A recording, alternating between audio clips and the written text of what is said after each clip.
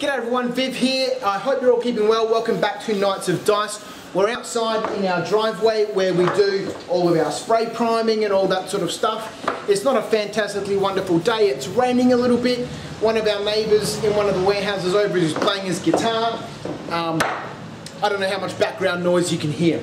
Anyway, I wanted to quickly show you how we prime our models, how we base coat all of our models generally to get them ready for painting. We use Spray Easy from British Paints. It's a flat black spray paint. It is the best paint from Bunnings here in Australia that we've been able to find. I don't know what sort of alternatives you might have overseas, but for our Australian customers, well, let that plane fly over and our neighbour's compressor fire up. This is the best spray paint that we've used. We've tried all of them. We've tried, you know, the fiddly bits produce a really nice grey, but their black's not so wonderful.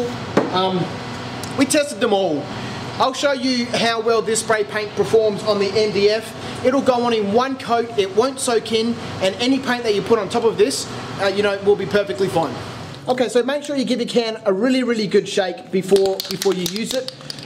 This model is fully assembled. I'm gonna prime it black, and in a different tutorial, you'll see me paint this model. So let's have a look how good this spray paint is. I'll just do one wall, and maybe I'll leave it rolling while it dries so you can see it's not gonna soak in.